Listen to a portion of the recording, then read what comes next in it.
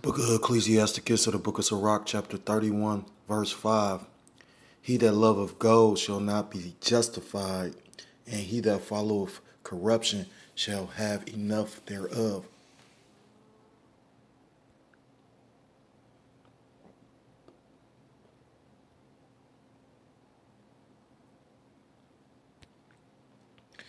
Habakkuk chapter 2, verse 12. Woe to him that buildeth a town with blood and establish a city by iniquity.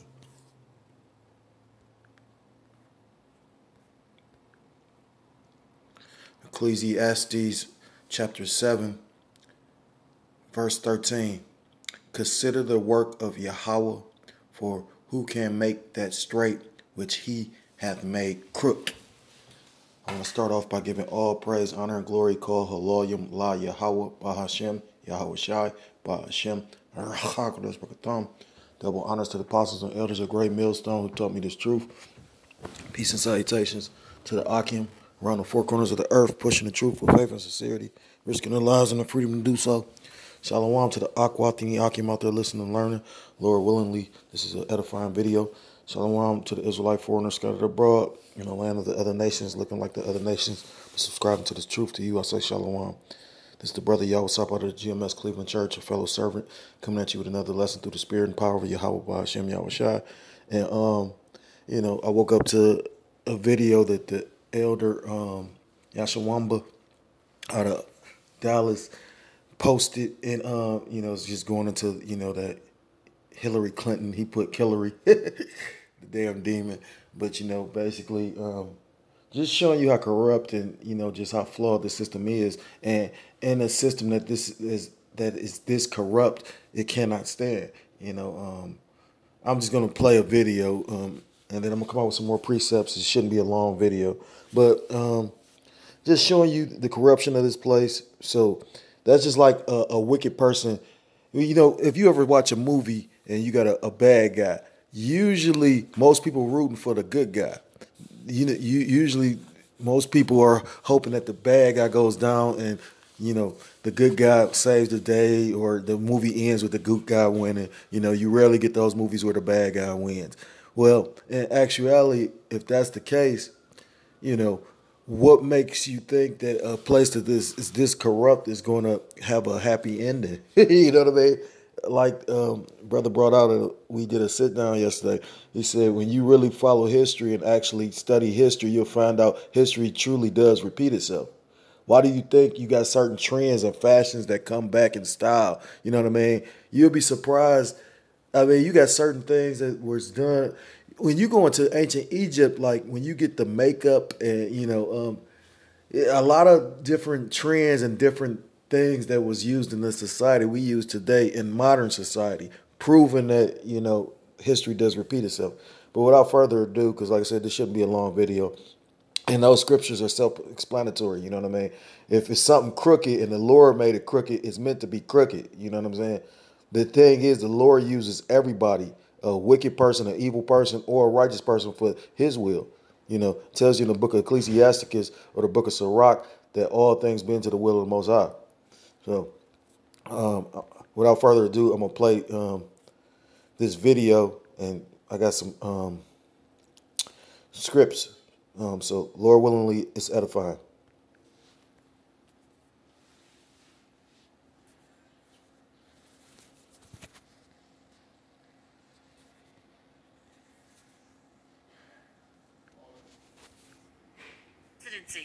Donald Trump is the wrong president for our country. He has had more than enough time to prove that he can do.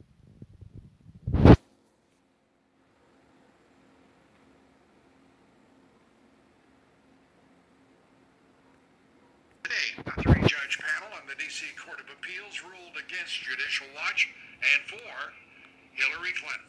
The panel overturned a lower court order requiring Clinton to testify under oath about her private email server and Benghazi.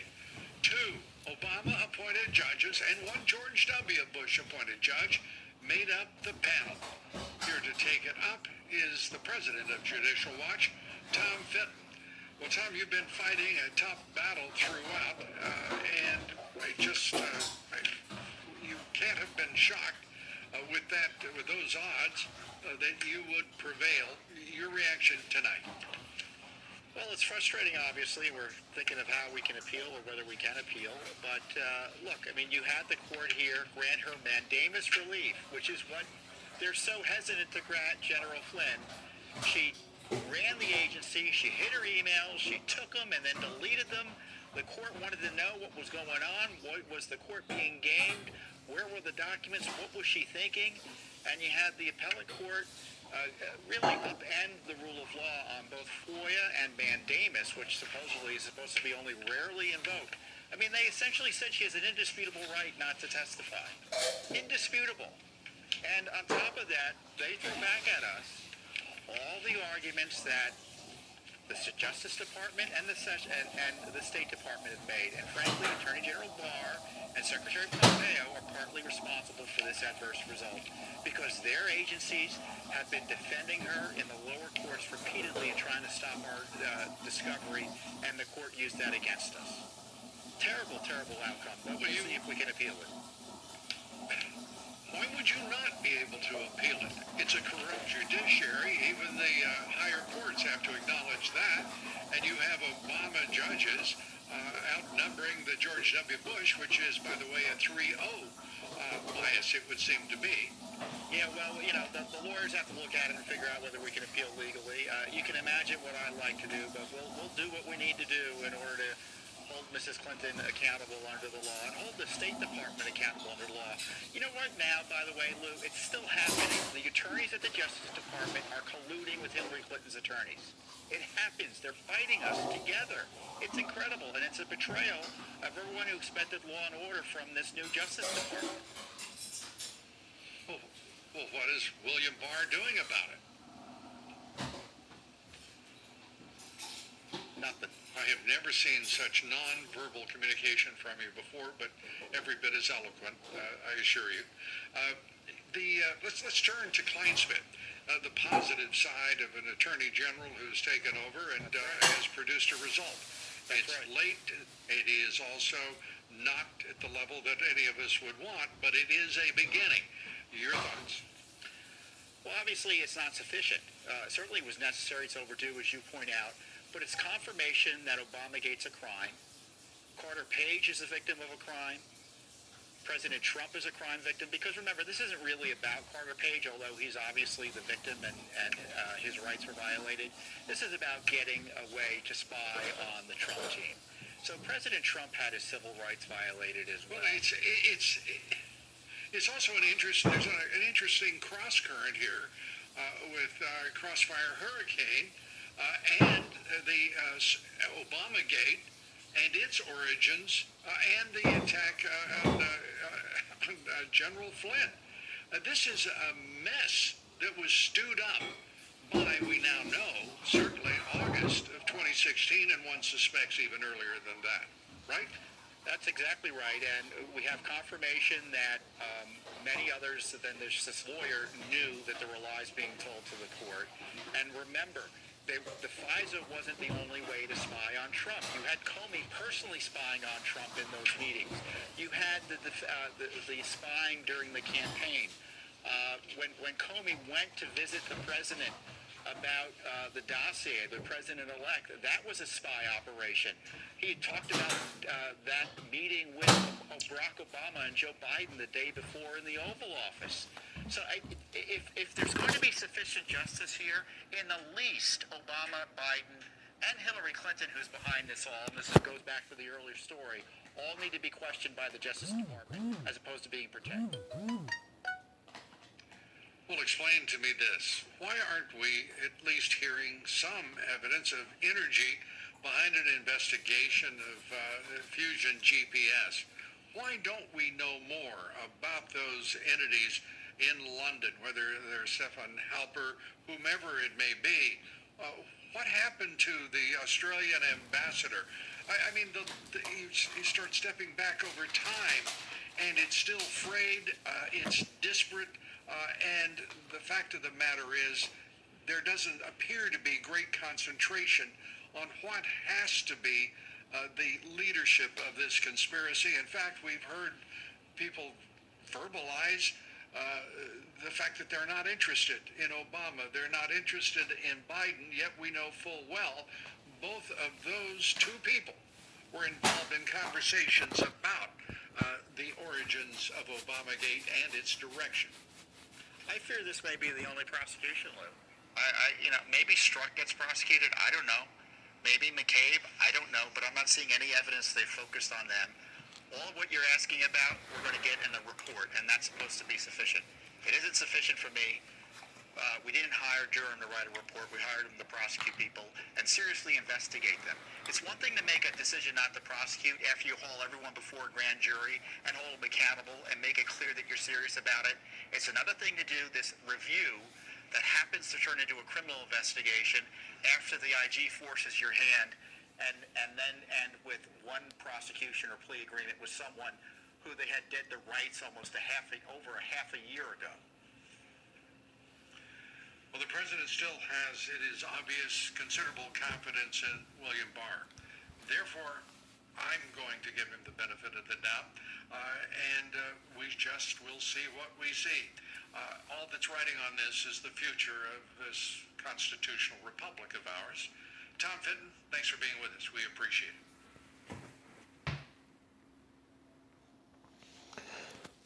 So there you have it. And once again, I'm going to bring out Ecclesiastes chapter 7, verse 13. Consider the work of Yahweh while Yahweh Shah, for who can make that straight which he have made crooked. So therefore, once again, like I said, if the Lord put a wicked spirit on somebody, or to, be a 2/3, and if it's the Lord's will for him to be a 2/3 or to be wicked, then that's the will of the Lord. You got to take the time to think about this. Everything in the scriptures is written a certain kind of way. So without America coming to the height of the power, and it's funny because, at one point in time, I'm listening to Edomites literally say, that guy Glenn Beck that used to be the host for that Fox, I forgot what the name of his show he had, but, he used to bring out some really pertinent and actually good information. I remember literally he brought out the fact that the Native Americans, the so-called Native Americans, the tribe of Gad, were actually Israelites. He brought that up. And then he lost his show shortly after that.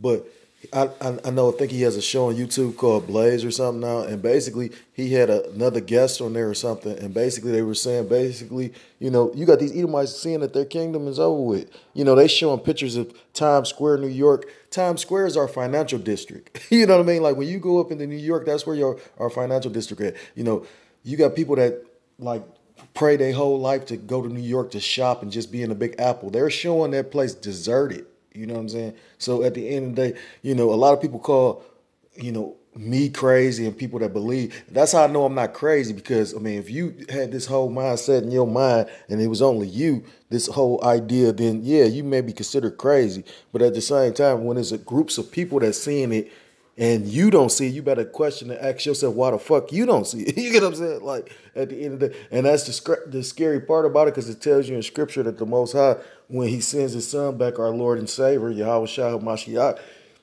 literally all eyes are going to see him. You know what I mean?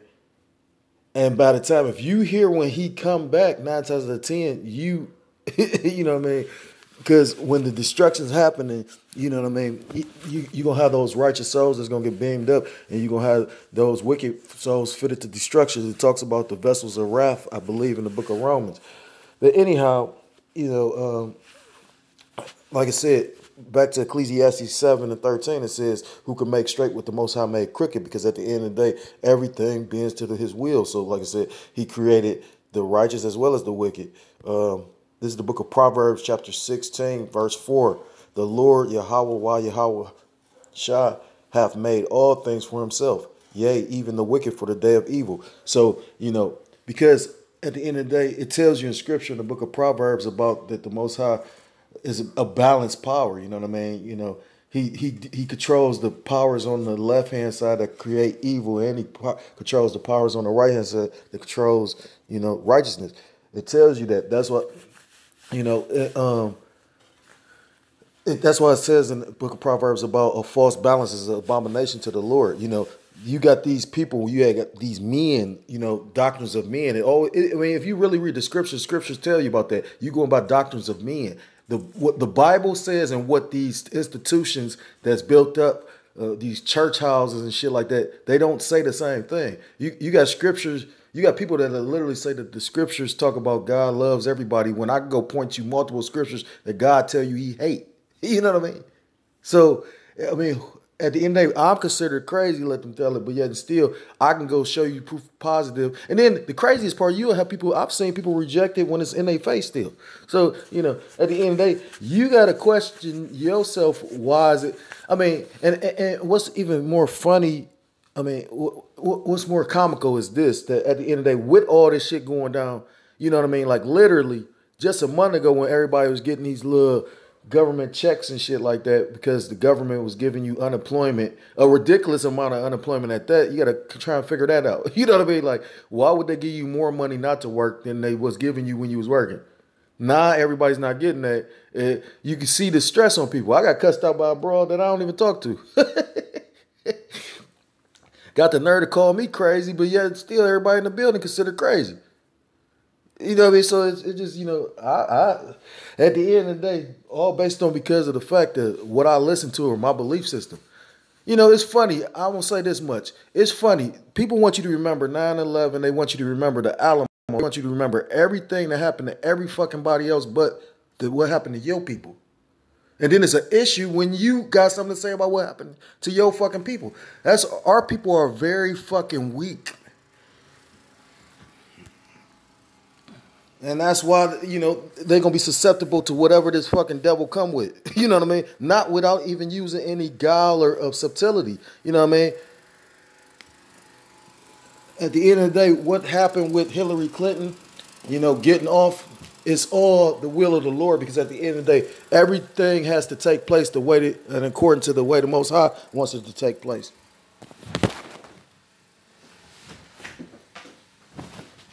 So therefore, you know what I mean, her getting off is going to lead to something else, you know what I mean? Like, I recall at one point in time, Obama making a statement about he worried about a nuclear bomb going off in Manhattan. I had a weird-ass dream or a vision about Obama. I'm not going to go into it because, I don't want to be deemed a liar, but you know what I mean? What people don't even realize that this whole Black Lives Matter thing is basically a ploy by the Democrats. That's why the money that's getting raised up by the Democrats is literally, by the Black Lives Matter is literally going into the Democrats' fundraiser. So it tells you in scripture about how a city divided cannot stand. So if you got the Democrats going against the Republicans, which they always made it seem like they were against each other, but then when you really go through history and actually research, you'll find out every president, Democratic or Republican, has literally pushed along an agenda. That's how the elites work. They fund both sides. That's just like the elites will start a war and fund both sides of the war because that's the biggest profits they'll get. They truly are corrupt. Bear with me for a second.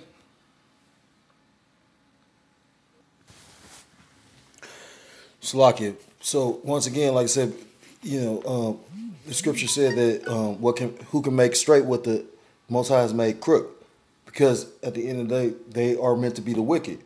And it tells you in the book of Job, chapter 9, verse 24, the earth is given into the hand of the wicked. He covered the faces of the judges thereof. If not, where and who is he? And who basically has the world in their palms? Who is literally behind the policies that's been pushed around the whole earth? Who is the man literally on TV's talking about the whole earth has to be vaccinated? When you go into Bill Gates' background, he's a so-called Jew. When you go deeper into his background, they say that shit, he's supposed to be a scion of the Rockefellers or the Rothschilds or one of them. When you go into all that, the Rockefellers and the Rothschilds are all the same bloodline. But he's supposed to be related to one of them.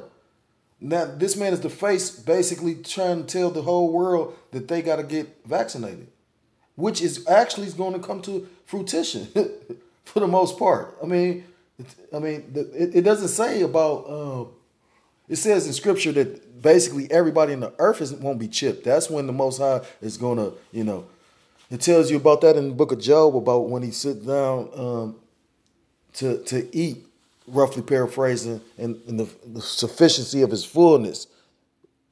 Basically when he's thinking he's accomplished.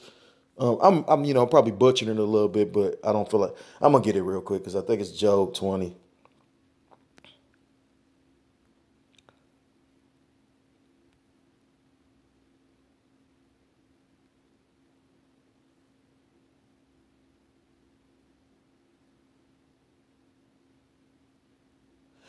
It's Job 20 and 22. In the fullness of his sufficiency, he shall be in straits. So when the Most High, basically, when he thinks that he's accomplished his task, that's when the Most High basically will bring him down low. Every hand of the wicked shall come upon him. And when they go into wicked, that means, it's talking about the Israelites, And along with the other nations, it talks about that in the book of Jeremiah. He shall be at the chase row. All the nations going to be chasing this man once they realize what he has done, Salakia. This is book of Psalms, chapter 5, verse 9. For there is no faithfulness in their mouths. Their inward part is very wickedness. Their throat is an open sepulchre. They flatter with their tongues. Because at the end of the day, like I said, not only is this devil's power in his sword, it tells you in scripture that he was given the power of the sword. It tells you that in the book of Genesis as well as the book of Revelations, that red horse that was given a great sword. But it tells you, it's multiple scriptures that go into this if you can extrapolate, you know what I mean? If you got the eyes to see and ears to hear. Yahweh Shah asked that. He said, if you can receive it, you know what I mean? Everybody's not going to receive this because everybody wasn't given wasn't blessed by the Most High Yahweh to be given this. That's why, redemption and grace and to be actually, you're not chosen. That's why it talks about in scripture you're chosen. You know what I mean? Like you don't choose Yahweh and Yahweh Shah. Yahweh Shah chooses you. And it tells you that in the book of John 17. Yahweh Shah literally says the ones that you have given me. So that's why you're going to look like a spectacle. And people going to assume you crazy. It tells you that, blessed is he that's persecuted for my sake,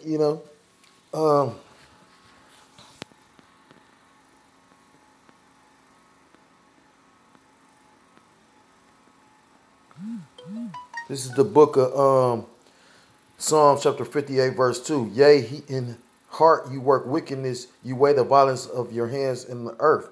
The wicked are estranged from the womb. They go astray as soon as they be born, speaking lies. And that's the other power that they have, the power of deceit. When you go into the word devil, it just means diablos, or deceiver.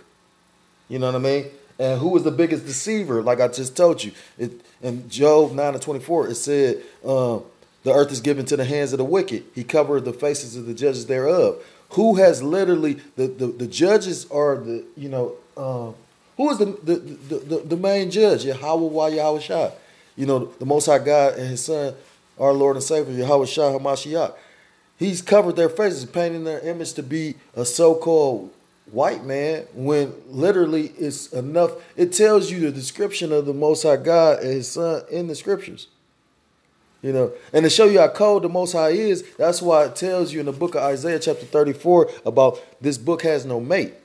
That's why this book is a living book, because the things that's written in it come to pass. So, it's no book like it. No religion, or belief. It tells you in scripture that the gods of the other nations are idols. You know what I mean? And you got a lot of Jake that's caught up in that.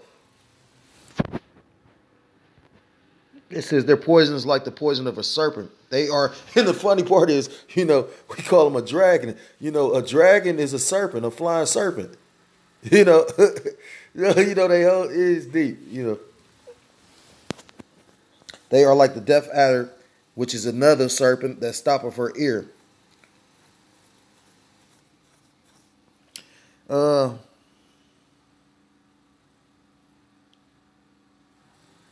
I think I'm going to end it on this.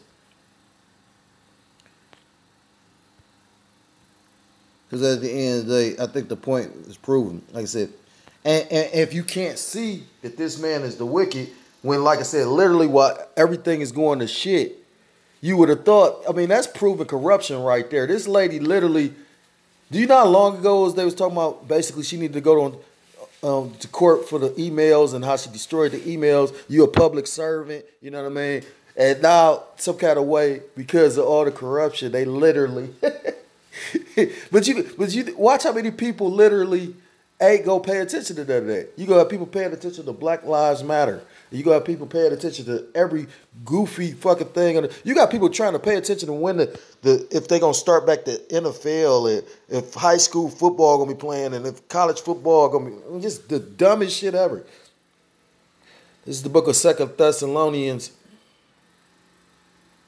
I'm going to start at 2 Thessalonians chapter 2, verse 3. Let no man deceive you by any means, for that day shall not come except there come a falling away first. So the end shall not come until there's a falling away. You know, and right now you got so many people, especially of our people, our race, our creed, our nationality, that don't believe in, you know, their Savior, that they're not going to come back to the law, statutes, and commandments of Yahweh Yahweh Shah. And that's why it tells you in Scripture it's going to be more that's going to be destroyed than saved.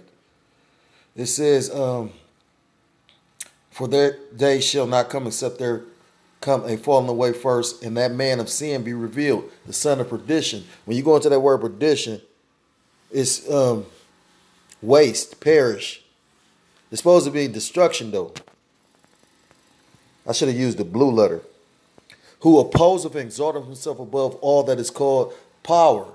So who is the man on the planet that told you that literally that goes against the law, statutes, and commandments of the scriptures? Who is the man that told you that this is a nation founded on biblical principles and then basically broke every biblical principle? You know what I mean? Like, who is the man that legalized homosexuality? Now they put a black face on it like they always do, and you got these stupid ass, you know, well, I don't even like Obama, you know what I mean? Like I said, like he was openly like fucking gay, I mean, I got information on Obama with homosexuals and all that. Remember the one, I mean, you know, you got to remember that, I forgot that, what was that guy named? Larry Sinclair? You know what I mean? What happened to that guy? This was around the time when he first got in office too. You got people that don't even understand that. This guy literally said that he was riding around in a limousine sucking Obama off. And they both, you know, he was in some kind of government position. I think he got killed too. I think he got killed shortly after that. So, well, not killed, murdered. You know, it's a difference between kill and murder. Anyhow, it says, let no man deceive you, Salaki. It says, who opposeth and exalteth himself above all that is called Yahweh Yahweh Shah, or that is worship. And pretty soon, ain't this the man that stopped people from worshiping when they said, oh yeah, you got to quarantine, you got to lock down? It says, or that is worship, so that he as power sitteth in the temple of power, showing himself that he is a power. Who is the man that's telling you got to walk around with a mask on all day? I got videos showing the dude Fauci literally saying at one point in time you didn't have to wear the mask. It was no point to buy all the masks. Now it's mandatory you wear a mask. I remember at one point in time Donald Trump wasn't wearing a mask. It took him 6 months to actually just start being seen with a mask on. I got footage of showing when they was all in Congress, all the congressmen wasn't wearing no fucking mask. It says, so that he as power sitteth in the temple of power, showing himself that he is power. So at the end of the day, like I said, it tell you in scripture in the book of Psalms 118, put not thy trust in man. You know what I mean? And you got a lot of people that's going to trust in this man. That's why you got so many people that's going to be willingly just running to go get this vaccine, thinking that the world's going to go back to the way it was, when the world will never go back to the way it was. I mean, you that generation that the Messiah spoke on, adulterous generation that seeketh after a sign, but no sign shall be given except for the sign of Jonah, the prophet. And you break that down, you got people that's telling you what's happening, but, you know, you so stiff-hearted and stiff-necked, you don't want to come back to the truth. I mean, it ain't even about the other nations. This is about, the so-called blacks, Hispanics, Native Americans, Seminole Indians, West Indians, and Haitians. Because at the end of the day, you don't have no power except for, our spiritual power, Yahweh, Yahweh Shah. You know what I mean? You don't have you don't have a standing army. You don't even have unity within your community. That's how much the Most High jacked this up. So how do you think you're going to survive what's coming? These people literally got remote control drones and tanks and all kinds of other shit. You know what I'm saying? And exoskeletons like Iron Man. But Salakia, not to digress. So at the end of the day, I just found it through the spirit a needed video because, like I said, I'm not surprised that I thought that they was gonna start off a war or something before they just go ahead and said, no, we go. I'm wondering, just imagine what all she had to do to have that much pull to basically have judges and shit just say, oh no, you can't even make her testify. Yeah, you stupid ass people still believing in this system. Hey, but like I told you, once again, I'm gonna end on that. Because there's a scripture in the book of Psalms that talks about that. Put not thy trust in man.